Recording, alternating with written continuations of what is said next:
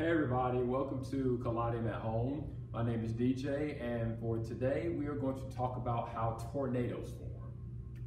So to begin with, I want to explain exactly what a tornado is. So a tornado is a violently rotating column of air that is in contact with the surface of the earth and the clouds above.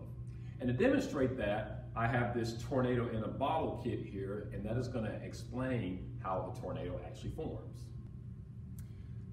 So inside this right here is a motor with a little propeller on the inside.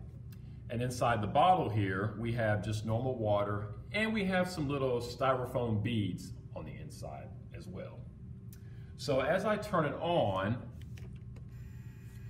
the propeller is actually going to start rotating, and eventually the water inside is going to actually rotate as well. And then when the rotation is strong enough, you can actually see the funnel form, and then actually the tornado drops down to the bottom. And as you can see, we have the beads floating around inside the bottle to create little debris, to make it look a little more realistic. Now, in the case of a real tornado, you would see a rapidly rotating column of air that forms a funnel. And then that funnel will drop from the base of the cloud to the surface of the earth, just like you saw in the demonstration here.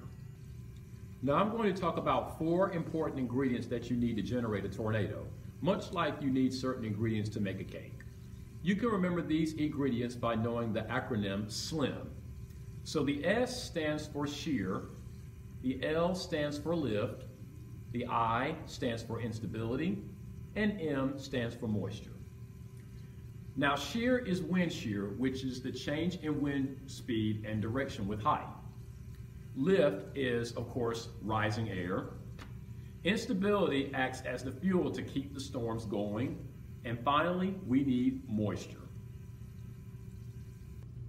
Well, I hope you learned a little bit more about tornadoes. Thank you for watching Kaleideum at Home. And remember to be safe when a tornado is approaching your area.